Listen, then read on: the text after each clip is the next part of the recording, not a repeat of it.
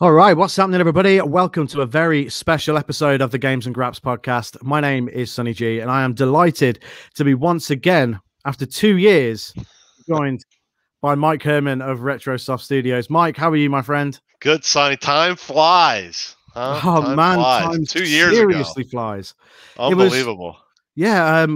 We looked just the other day when the podcast released last time, and it was the 10th of February, 2019. Oh, my God. I know. Oh, my God. Wow. It's crazy, right? Yeah, we've taken our time, huh? Yeah, because when we spoke, it was like, we're going to get the game out maybe, early next year, so early 2020, and then that was the plan. Yeah, I mean, what a whirlwind! I mean, from then until now, the game has just sort of gone from this idea, of recreating WrestleFest to now being this. I don't know. It's a global sensation, I would say. People are like really excited now, like excited. Honestly, people cannot wait, including me. I mean, I can't wait to just be able to carry this around with me on Switch. It's going to be amazing. But I want to ask you how you're feeling now that this is finally, due for release. We're 2 days away at time of recording from the Steam release. How are you feeling? What's the feeling inside of Mike Hermann and the rest of the RetroSoft team at the minute? Nervousness. Because I poured so much of my time, life into this project, and not that I need validation, but it'll be nice to have validation that people enjoy the game. I enjoy it, so I kind of won in that regard because I really do enjoy playing the game that I created. With the help of so many people, but there is nervousness that people will be receptive to it and enjoy it as much as we as good as we think it is. We hope other people share that as well. So I'm definitely nervous about it. Every person I send a key to, I'm like, I hope they like it. You know what I mean? It's like it's weird that I want that acceptance, kind of, so to speak. But I think we've done a really good job. I think people are really going to enjoy playing it. So I feel at the same time, I'm nervous, but I'm also excited. Absolutely. Yeah. I mean, I have played it and I love it. I think it's brilliant. It's exactly what I wanted from it. Like awesome. when I first sort of saw the screens a couple of years back, I was it's exactly what I thought it was going to be at that point. Yeah, and that's really that's great. It feels me, I feel good inside hearing you say that, because one of the things is with our marketing, we're conscious of, we want to market what the game is going to be and try to, people who are following us and liking the progress, we want them to like the final product, the game, when it comes out. So I think that's one of the things we were striving to do with our marketing is let's market the game that's going to come out. And hopefully if people follow us, they'll be really satisfied once they get it in their hands. Yeah. And I think people will be super receptive to it. I mean, it's different to any other wrestling game that's out there right now. I mean, you've always got your 2Ks and, that they've released the arcade type game in Battlegrounds. Yep. And then you've got Wrestling Empire that Matt Dickey brought out recently. Yep. But this is different to all of them. It's got a real old school feel. I mean, I've played WrestleFest fairly recently and I do really love it. But this is just got a real special feeling about it. It's old school, but it feels new at the same time. Just the way that the moves are animated and the wrestlers that you've got in there. And it just feels like a really special package. I was telling the guys in our Discord server today that I felt like this was a really special package. And it's awesome. That You're making me feel good. You're making me feel good. Good. I mean, I'm a big wrestling fan, a big wrestling game fan, and when I was just playing it with a smile on my face. Not the first few matches because I was losing, and losing badly as well. I was like, man, my health bar, I'm getting my ass kicked. What am I doing wrong? But I took it down a couple of levels difficulty wise. Got used to the timing and the fact that you can't just go steaming in, straight away with your power moves and. Once you get used to it, and you sort of understand that technical side of it, it's just so much fun. Yeah, that's great to hear. Yeah, and that was one of the things we were concerned a little bit with, because it's like I'm not the best because I've been playing it since its inception, so I've gotten really good at it over every iteration that we've had. So we tried to dial back the difficulty enough where it was still challenging, but I kind of looked at it this way. When I went into the 80s and 90s into the arcade, I got my butt kicked when I played a new game off the bat. I don't know how many losses I had in Street Fighter, for example, before I could beat the computer. And then once you do it, you win the first match almost every time. You know what I mean? Yeah. So that we're trying to get that kind of arcadey difficulty level, where if you don't know what you're doing, you're going to get your butt kicked. But if you know what you're doing, you're going to have a lot of fun with it. And I think part of the fun is figuring out what you're doing, right? So we purposely didn't give everything away. You're going to have to hunt for the special moves, kind of like hunting for fatalities in Mortal Kombat. Although we don't have, the key combinations aren't like that. It's a very simple key combination that you're already doing. But yeah, it's stuff like we kind of treated it like an arcade game, a really good arcade port to the consoles. Yeah, it most certainly feels that way as well. I mean, I think, you mentioned about discovering the special moves. It's really about knowing the wrestler and what they do. So I was Johnny Retro in one of the matches I had earlier on, and I was like, okay, I'm going straight for Moonlight Drive here. So, and I just love the way that you've shoehorned people's like styles in there. Like John Morrison's like doing like flips and stuff, and like when he does the kicks, he's like doing the rotations on the kicks, and it just looks great. Now with the moves, obviously, you've not gone mocap, right? Because obviously they're sprite characters basically. But so how did you go about animating the moves, especially obviously, back in the day when WrestleFest came out, they didn't really do flashy moves. You did a suplex, you did a body slam. You only had a handful of moves, So me and myself and another gentleman on the team of Wade he's from Australia. We were like super WrestleFest fans, right? Yeah. So we started with, we wanted to capture the style of WrestleFest for the most part. So it was very important to get our character style. So we made some changes to stand out because we are different. It's a sequel, so we wanted to make some changes. We were a little bit less cartoony, not much. If you put our sprites up against WrestleFest, they're very similar.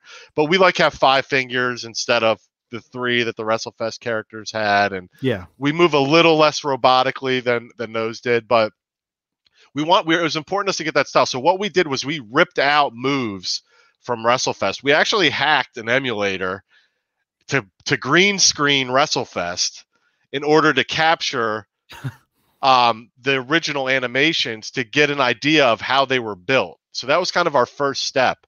And then we drive is almost exactly the same, right? Yeah, it's very close. So you'll notice a couple moves we did that on purpose. You'll see like Tommy Dreamer has the stomach smash that Boss Man and Sergeant Slaughter and Earthquake did, where he kind of just goes in and sticks his stomach out into people. And you'll see moves like we put in Jake's DDT, a very similar with the finger move. Yeah. And we really wanted to pay homage to the original game. So all the characters have like 1 or 2 of the moves that are very similar to what they were in the original game. Yeah, I think that's important because there are going to be fans of WrestleFest that they're gonna take a look at this. Yep. Because they'll remember it from the arcades when they were younger and all that sort of stuff. So they'll be looking for similarities. But what you've done is you've brought it into the modern era by giving the guys more moves. Right. So like more moves for weak, medium, and strong. And I think that's really important, especially by today's standards, because one of the common complaints about 2K Battlegrounds, for example, was lack of moves, and everybody's move sets was the same, and there was just not enough to keep people going back. But with this, I feel like there's enough going on in different parts of the ring. Yep. Not just in the grapple, but different parts of the ring to keep people interested. And I think people are going to see a lot of stuff they've never seen before, almost every time that they go back. Yeah, each wrestler has distinct moves to go through. That we definitely repeat some.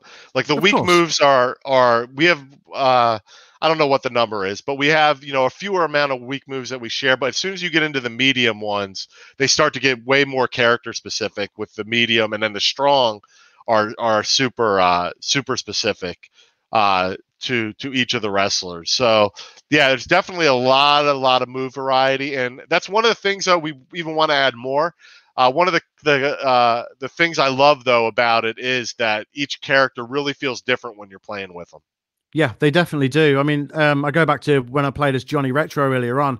He felt different to, Nick Aldis when I played as him. So it's really good to have that variation, because with WrestleFest, I think a lot of the time it was literally because obviously it was an arcade game. Right. It wasn't made for people to sort of rip and play at home. Right. But, right. a lot of the time it was sort of wiggle the arcade stick. You've got 3 buttons, do your worst type thing. 2. But all right. No, 2, yeah, of course. Was 2.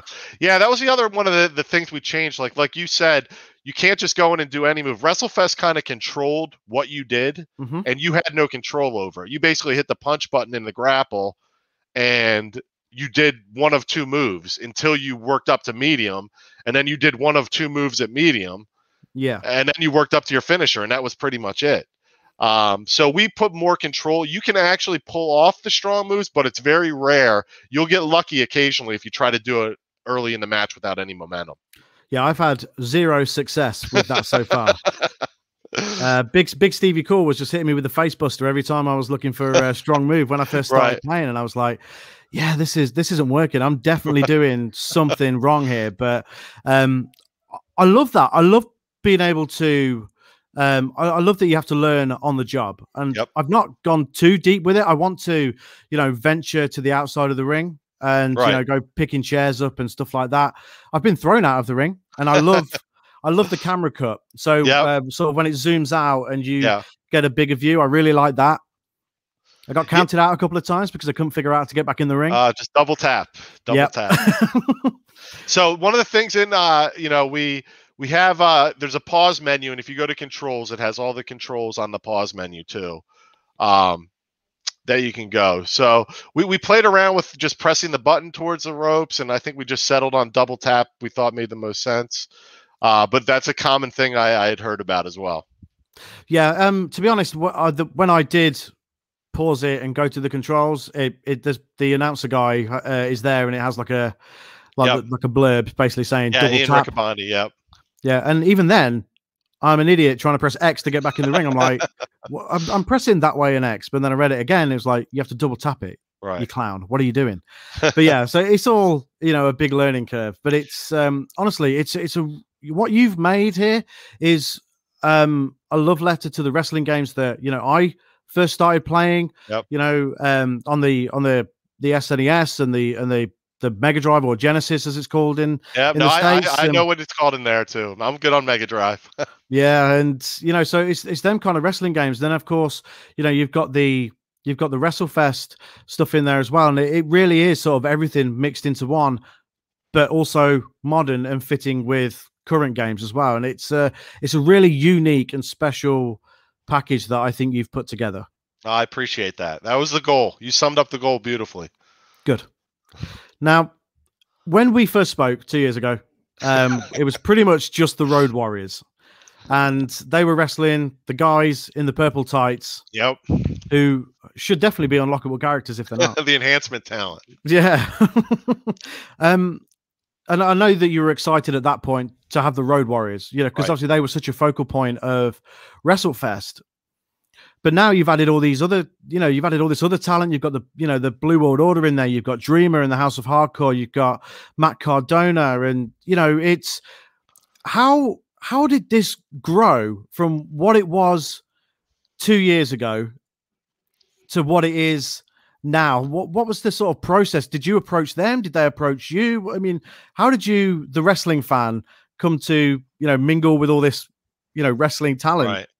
Yeah, I mean, we approached everybody. I think later, once we had signed everybody, we started getting approached. But at that point, we already had our launch roster set. But, it was introducing myself at a WrestleCade in New York. in 2019, and then reaching out. And then my business development manager, Mike Archer, who has a lot of industry experience, also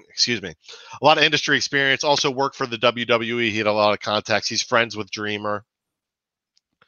So he was able to get in touch with Tommy, and then Tommy helped us get in touch with, John Hennigan, Johnny Retro, as we call him. Yeah. We reached out to Matt and Matt Cardona and Brian Myers the day they were released from WWE, because we thought they were like the ideal fit for what we were doing. Yeah, I with totally their whole agree. wrestling figure podcast, Major Wrestling League podcast, and we were able to recreate a toy ring in there, kind of in their style, and they helped do all the signs and the backgrounds. So they just happened to be a good fit. We reached out to them; they were on board. I just sent an email to Jeff Cobb. He was on board. Same with Zack Sabre Jr. I had one phone call with him when he was in Japan. He was super cool to deal with. So kind of all just came together, and we really had this really unique, eclectic roster. And it's kind of a little bit of everybody from the wrestling world thrown in there. Yeah, definitely. It's cool that Myers and Cardona are in there, and the ring, as part of the arena, or the two arenas they've got on there, is the ring, the first wrestling ring that I had when I was a kid. It was the old WWF style, and the title belt went around the circle thing on at the bottom, but there was like a soundboard that you could plug in as well. So it really takes me back, and I think that's a really cool feature. Yeah, I mean, it was great. I mean, that's what we that's what we were inspired by to make that ring. So what was everybody like to deal with? So we'll start with Dreamer, because Tommy Dreamer, he seems like the nicest guy in the world. Oh, he's a pain in the ass. We brought him out to a convention. He asked me to take out all the green M&Ms from a bag. Oh, wow. Okay. Thought he was Van Halen. No, everybody's been awesome. I have no bad words about anybody we've dealt with. Everyone, even some people we couldn't come to agreement, been nothing but professional through the whole thing. So it's been a really good experience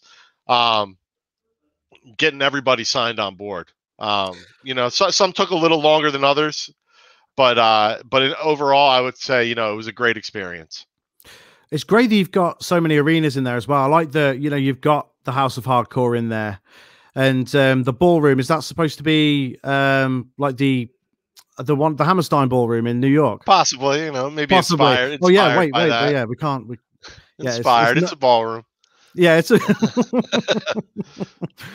but I just love all these little nods to wrestling throughout the years.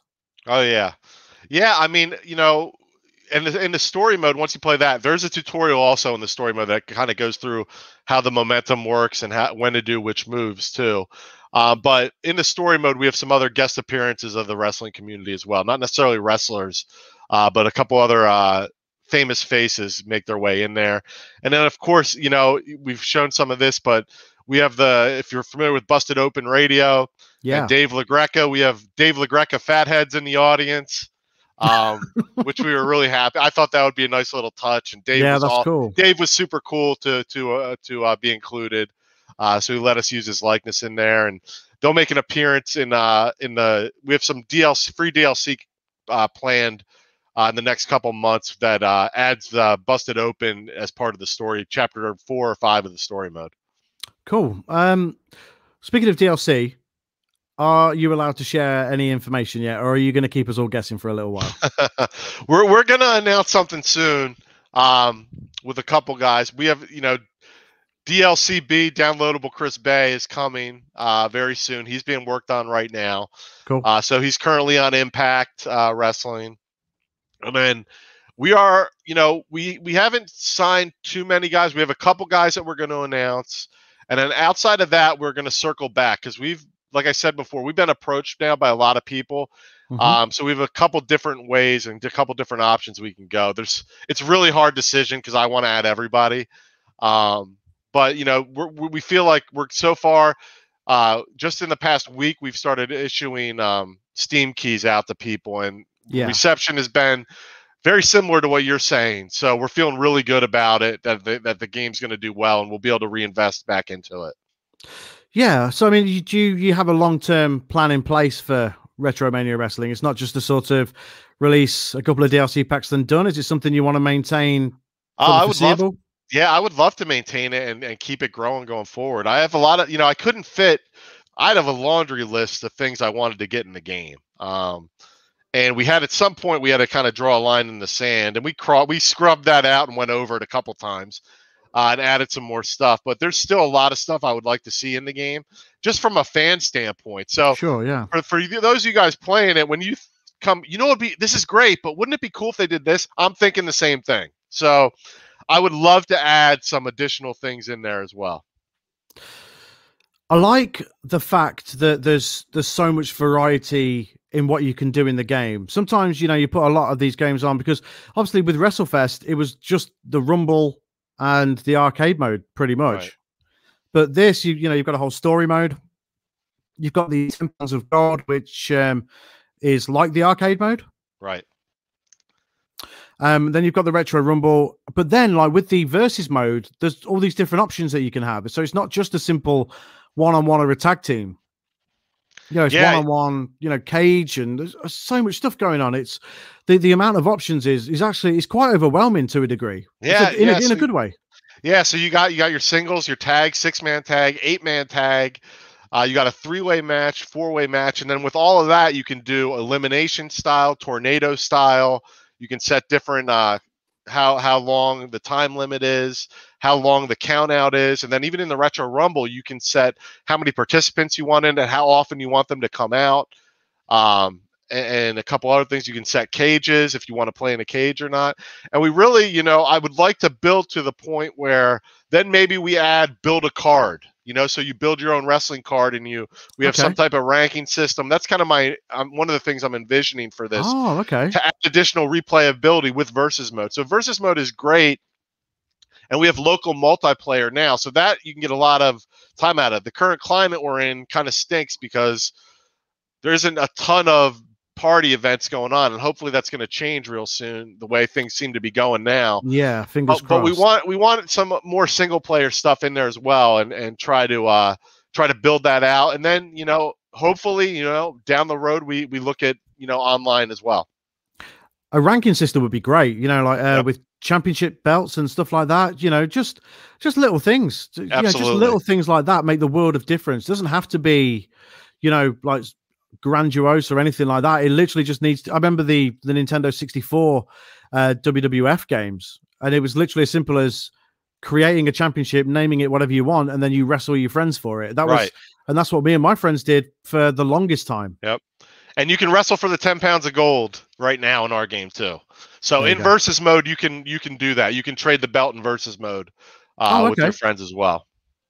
Oh, that's great. That's really good. I haven't tried that yet. Too busy losing. Yeah.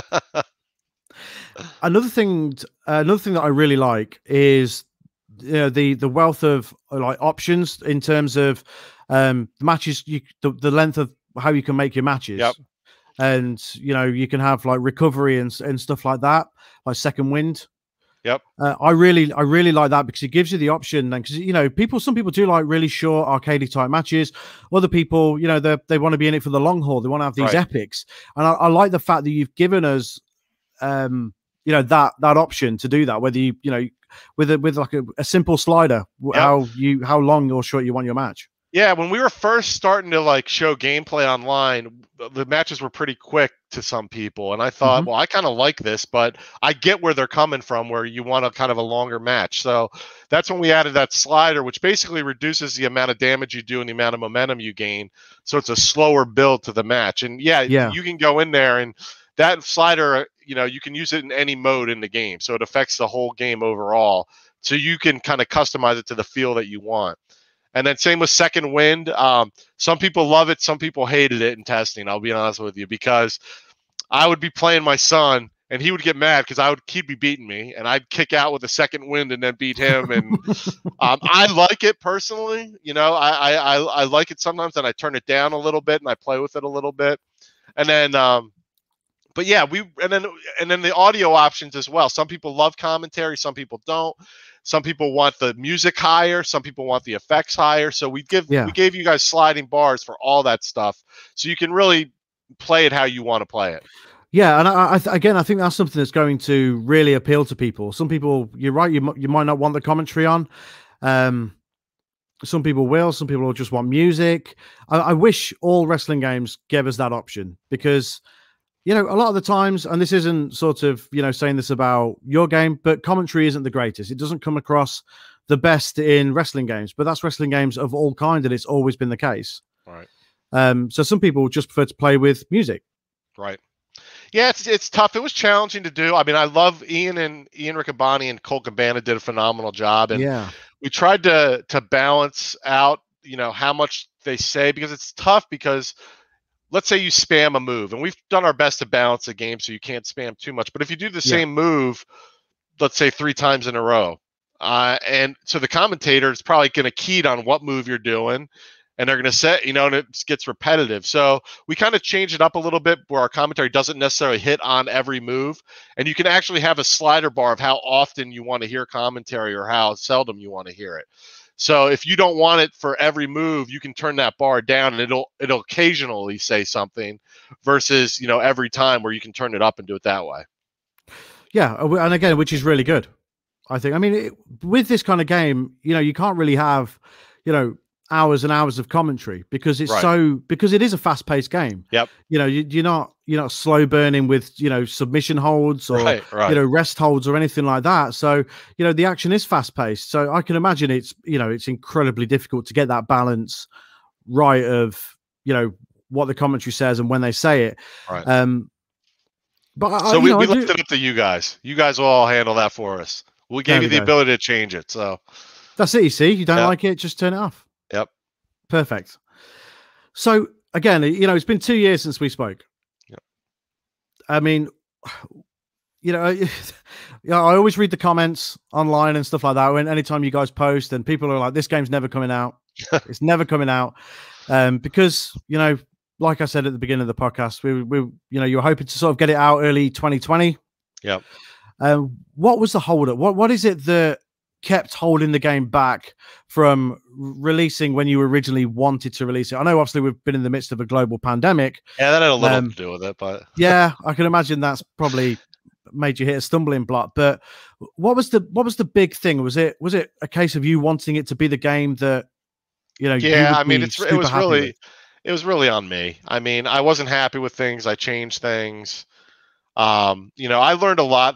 You know, I think we talked about this before, but, you know, this is my first delve into game development. I have a background in software engineering, but it's all, you know, business software. So that's kind of easier, because you get a set thing of requirements that you have to meet, and you have to do X, Y, and Z, and you can plan better to do X, Y, and Z. Where our approach, you know, in software development terms, was very agile, where we would turn on a dime from one week to the next. And I know my lead programmer would probably get frustrated with me, but that was more the art side of it for me. Was, you know, I want it the way I want it, you know what I mean? And I'd be damned if we take longer. I want it to come out this way. I have a vision in my head. I did write a design document. We did not stick with it completely. Things came up after play testing, as we play tested, that we needed to change. And we took our time with it. And I think, you know, we definitely had that release date out there, and it was always estimated. I did, obviously, a year later was not the plan. We said, I think our initial release date was first quarter 2020. That was the first thing we said out there. And you know, now we're first quarter 2021. But a lot of things have happened in that year. And you know, we were definitely slowed by the pandemic, but not. We were already all remote, but people were definitely preoccupied with it. But I wouldn't blame it on that. You know, I would blame it more on me being an artiste, huh? You know, so hey, if you're a perfectionist, you're a perfectionist, right? You know, was there any pressure, you know, when you were sort of approaching the back end of 2019 and thinking, okay, we've said that, you know, we're going to get this out early 2020. Did you feel any pressure at that point? Do you thinking you were, going to get maybe backlash from angry internet people or anything like that? Or were you calm about it, thinking, you know what, this will release when, I want it to release? Or were you sort of wanting to get it over the line quicker? Yeah, I mean, I definitely wanted to get it out. So I didn't really feel the pressure till we offered pre-orders, because then I felt an obligation to people. They were willing to invest their hard-earned money into this game, and now I'm making them wait. That was my really only, social media is social media. I would say 95% of the comments we get are good, but 5% are bad, and those are the ones you kind of focus on. And it too. You'll read a review of your podcast, and you'll get a lot of good feedback, but you kind of fixate on the one bad thing somebody says. Of course. It sucks, and you don't want to read that. It sucks to your ego. It deflates your ego. You're trying to do something good. You're making a video game. You're trying to give some enjoyment to people, and then people, you kind of feel like feel like it's a slap in the face that they're not validating what you think is good or whatnot. So you feel a little pressure. I think I've gotten better at trying to ignore the bad and just go with the good. But I definitely felt the pressure to the people that have been patient with us for pre-orders. Once you take someone's money for it, that's when I felt I got to get this done. I got to do those people right. And I think we have. I think it'll be worth the wait for them. I think, you're getting a great game that you're going to get countless hours of enjoyment out of. Oh, yeah. I mean, there's no two ways that people are going to get countless hours of enjoyment out of it. I mean, do you think you jumped the gun with pre-orders? Yeah, I think in hindsight, when we started pre-orders, we thought we were about 5-6 months out. But again, we did that. I will blame a little bit on the pandemic, because we did pre-orders like 2 weeks before that all hit. So that was really our slowdown time, where we just didn't meet our goals. But so in hindsight, I probably would have planned a little better and waited a little bit longer until we were a little more, but at the time I was really comfortable with July being the release date. I was really comfortable. I thought, 6 months. But then, we came and, I wasn't happy with the menus. We redesigned all the menus. I wasn't happy with the sound. Somebody redid all the sound, and I'll tell you the comment that kind of summarizes our last 3 months. Somebody watched a video and was like, what a difference a week makes. And it was longer than a week, but they were right. The last 5% is like 95% of the work. That's where all the polish went in. The guys on my team, Corey and Zach, who redid the menus, and it makes it look like a AAA game. It is quality through and through. Our soundtrack is super awesome. I love our soundtrack. Danimal Cannon, look him up. He's done a lot of good work in the past, and he really knocked it out of the park. And Rhythm Bastard contributed to that as well, to some of the other sound work in the game. But Dan really just killed it. He just killed it. And then our animators, and we redid some animations that we weren't happy with. So it was just a lot of little tweaking in the last couple months to really get this thing over the finish line. And I can tell you that it's worth the wait. I mean, we always say on this podcast, if a game gets delayed, you will always see that negativity, but that's not. I don't think that's a knock on the people making the game. I think it's more of a disappointed reaction more than anything else. So it's not a reflection on. Right. I was disappointed when it was delayed. I was super disappointed. So I was really looking forward to it, and originally it was supposed to be early 2020, and then it wasn't. Then it was supposed to be mid 2020, and it wasn't. I was like, oh man, but you always have that. Okay, RetroMania forever. Yeah, it's like, but it's always going to be worth it in the end, because it's obviously delayed for a reason. It's obviously delayed because it isn't ready to go. You don't want to put a load of something out just because people are pressuring you to get it out there. You want to put out, because this, to you, like you said to me when we first spoke, this is a labor of love for you. Yep, this is a love letter to the game that you loved and still love now. So for you, this is about putting out a project. Absolutely. And and we've learned, there's a couple lessons that we've learned over since we started development, not to repeat from other companies. So it's luckily we didn't have stockholders and this huge marketing budget and planned out marketing, globally, millions of dollars, which makes it a lot harder to push your release date, right? Luckily, we didn't have that. So I really sympathize for those companies that did have stuff like that, because it's hard to stop that machine in motion. We're a much smaller team, Basically, 2 programmers did the entire game. We had help from maybe 4 other programmers at ancillary positions, but 2 guys really did the majority of the work on this. So we don't have a huge team, and then we have a bunch of artists that helped out as well. But it was easy for me to be like, yeah, people are going to be disappointed, but they'll be more disappointed if we push out a crappy game. Absolutely. And then it's going to be really, really hard to win those people back once we set that first impression and be bad. So we thought, let's delay it and get it right, and I think we'll be easily forgiven for the delay once people start playing it.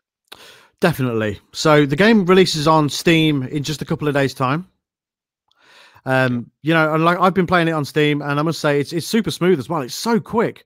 Like from menu to match is real quick. Yep. Yeah, it was very important to get loading times down. Even on the Switch version, it's very. We have a little thing in the bottom left corner that says loading, but you barely see it. I think that's the version that I'm most excited for. I know it doesn't have trophies or achievements and stuff like that, but I think just to be able to carry it around and pick up and play it whenever. Yeah, it's good. I enjoy it too, because I'll do testing on my development version, and I'll go on the couch in the living room and just sit down and play it there. It is a lot of fun. I'll tell you though, I wasn't a big trophy guy before, but I do love unlocking the trophies on Xbox, PlayStation, and Steam. It's a lot of fun going through those. Yeah, I think because I've got some of the achievements on Steam already. Yep. Yeah, we have 39 of them. Yeah, so I am a bit of an achievement guy on Xbox, so I'm hoping at some point to get hold of the Xbox version and probably go for the 1,000 gamer score. For sure. Yep. So this whole 2 years has been just a massive whirlwind for you. It's, I'm going to take, the full credit for making, the game so popular when we first did the podcast 2 years ago. I think you might have been the first one I did. I think so. Yeah, I think because I think we sort of caught wind of this real early, and then touched base with you, and you were happy to come on and talk about it. And yeah, I think obviously I'm not taking the credit. I'm joking, but it's really blown up, and it's gone. It's turned into this sort of global thing now, and people are very excited, and it's got to feel so good for you seeing people so excited for something that you've created, something that's your brainchild, and something that's your baby essentially. Yeah, absolutely. I mean, we started out with 0 followers on all social media. Yeah. And Mike T on my marketing, who helps me with the PR and the marketing. He put a plan in place, and the 2 of us execute. He did a lot more work of it than I did, but I'm on there answering tweets, answering comments and all that as well. But he put a plan in, and I'll tell you, I thought we were going to have an audience. I didn't think it would grow this big this quickly. So I'm super excited about that.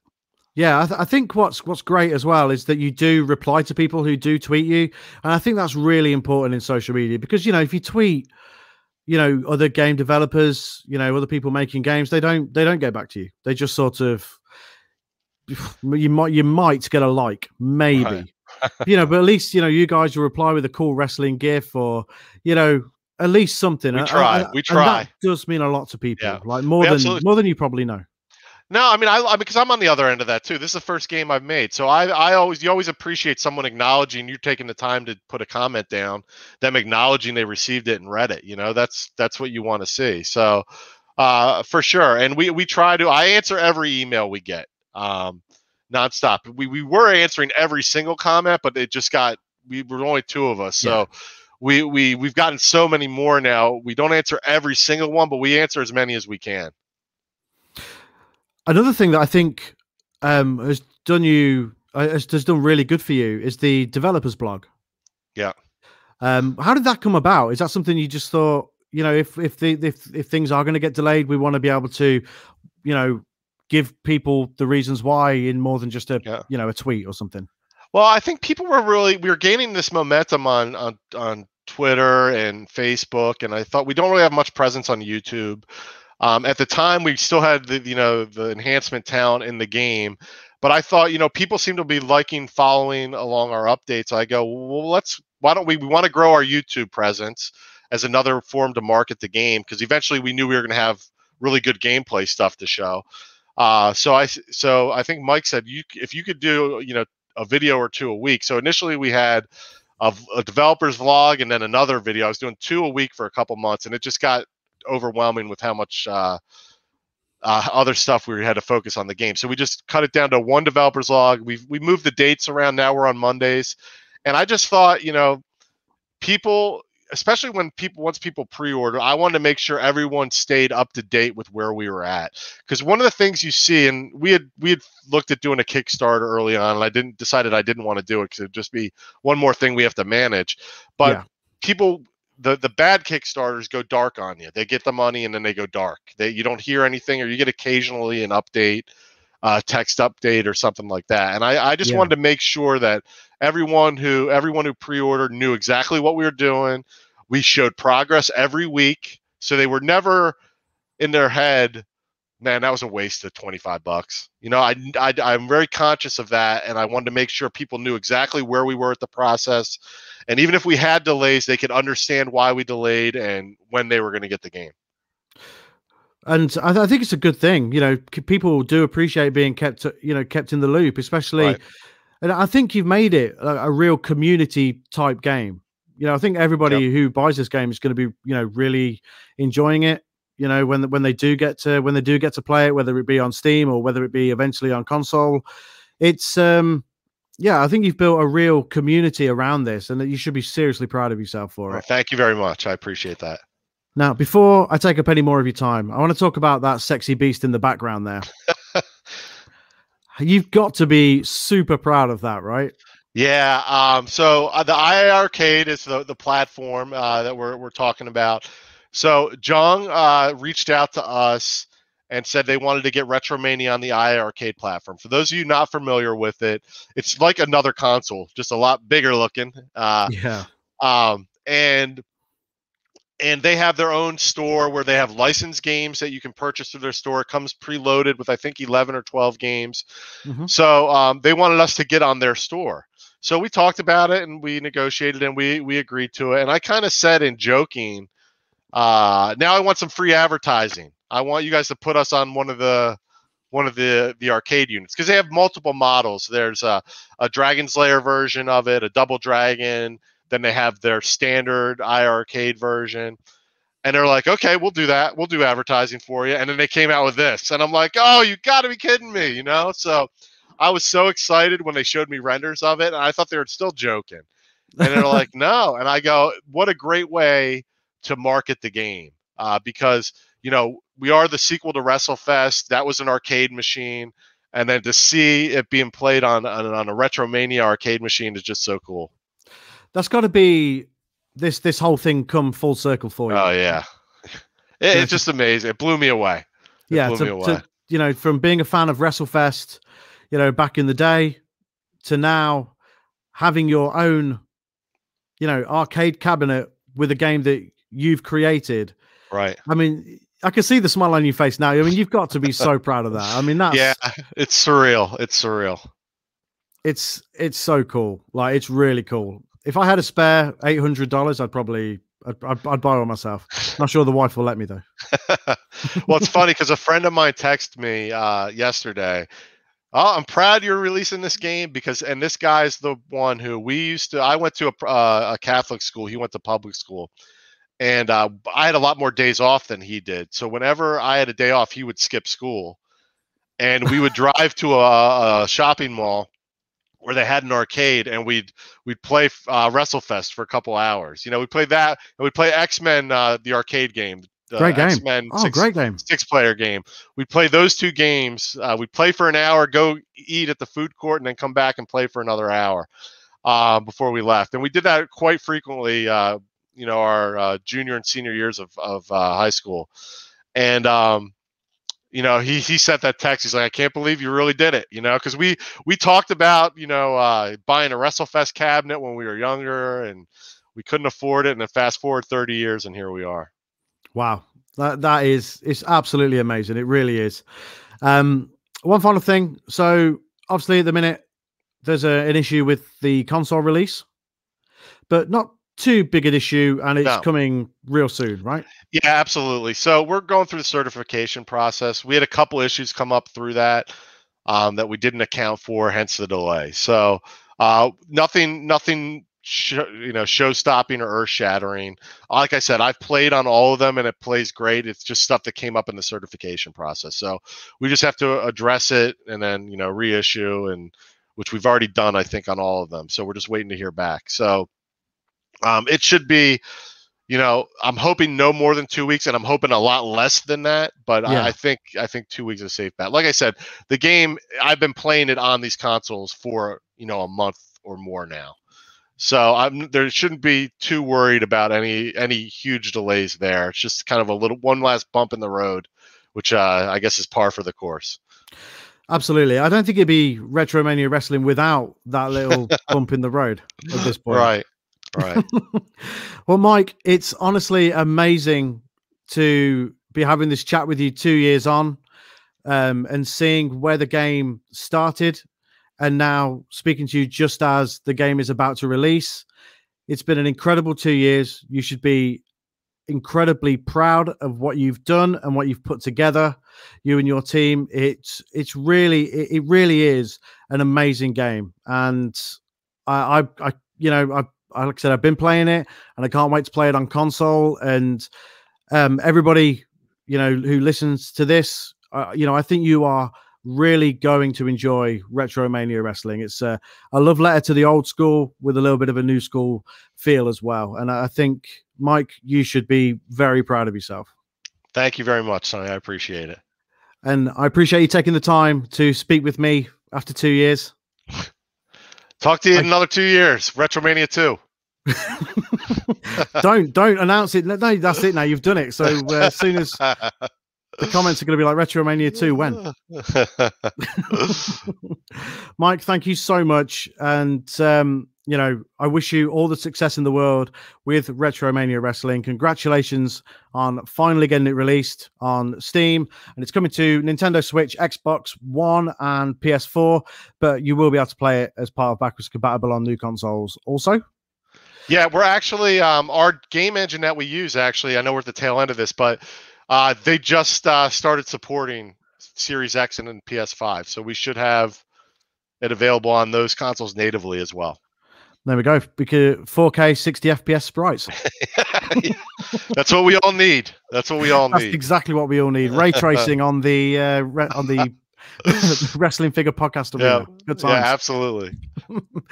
And also, if you've got a load of money, buy the iArcade as well, because it looks awesome. Mike, thank you very much. Everybody, don't forget to check out the latest episodes of the Great Games and Graps podcast every week on all of your favorite podcast services, and our YouTube channel, and Facebook, and anywhere else that things happen and people listen to stuff. But my name's Sonny, and I have been with RetroSoft's Mike Hermann. Mike, thank you once again, and we'll see you next time, guys. Take it easy. Goodbye. Take care.